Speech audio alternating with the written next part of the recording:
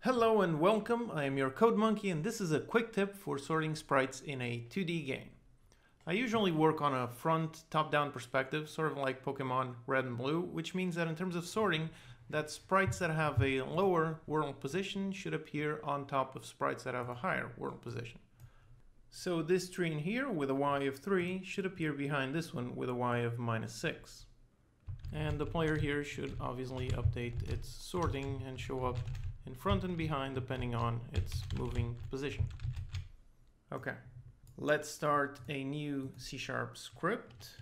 Name it position renderer sorter.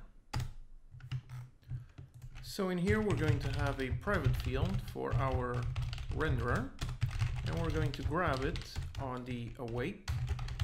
My renderer equals GameObject.getComponent of type renderer. We're using renderer so that in this case it can work with both the mesh renderer and the sprite renderer.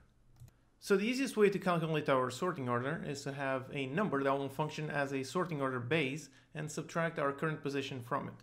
So let's create a private int sorting order base, and down here instead of the update we're going to use the late update to make sure that this executes after this transform has moved, and set the myRenderer.sortingOrder to our sorting order base minus our transform.position.y, and cast this down to an int like that.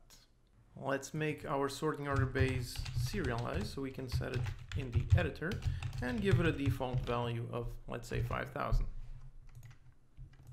So now in here, add it to all of our positions. These are using the sprite renderer and I have the player here using a mesh renderer. And since we're using the renderer, it works with both types. So let's test it out.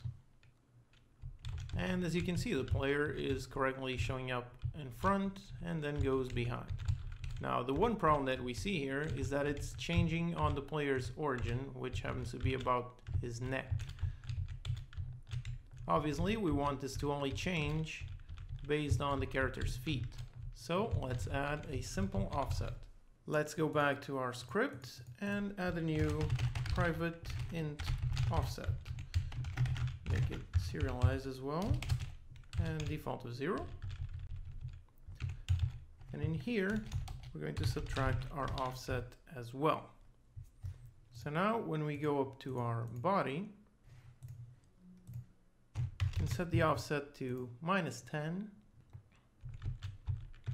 And now there you go. It is pretty much correct on the feet. It is changing. I can move back and forth and everything is correctly being sorted. So for another minor improvement, we can add a toggle to only run once, since all of these objects never move, so it makes no sense to constantly update it every frame.